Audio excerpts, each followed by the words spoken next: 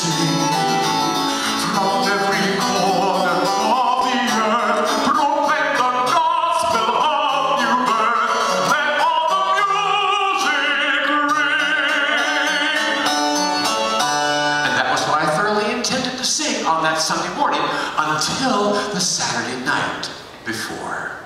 Got into town a day early, discovered the youth of the church were having a party. Are you sure I can tell you this story? Youth of the church were having a party for me.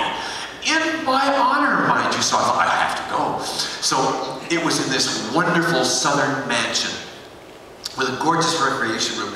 And they had brought in a jukebox from 1959 with all of my favorite songs on it. You know, like, I had a girl, Donna was her name,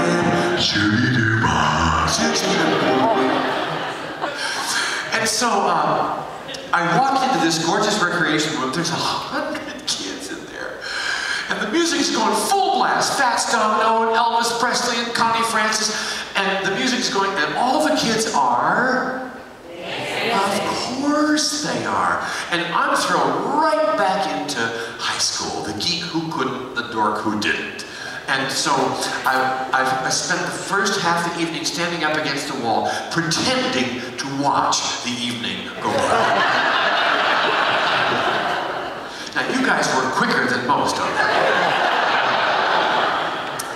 I did that at a Methodist church recently, pretending to watch the evening go by. The whole crowd's like...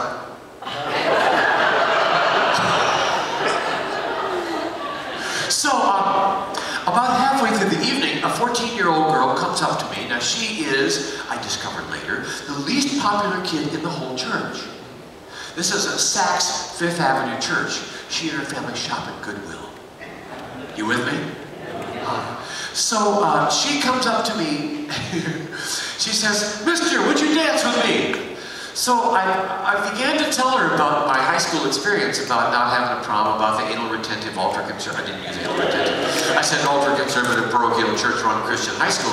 And I said, we didn't have a prom. We had a banquet in the basement of the Dutch Reformed Church.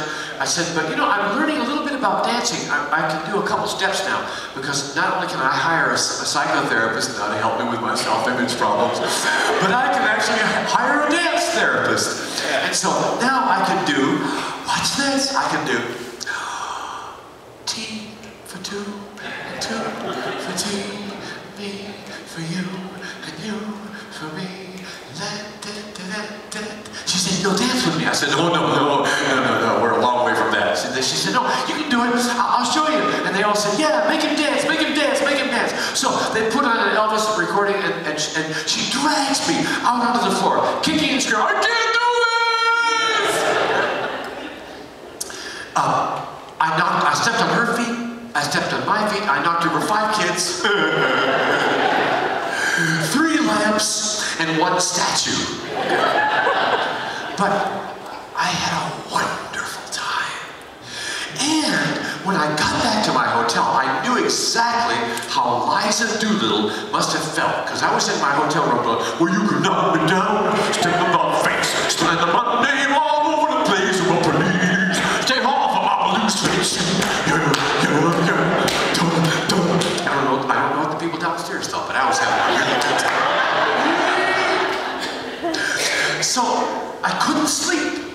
Now I knew how Liza Doolittle must have felt on that night. Remember when she sang? And if you know it, you can sing it.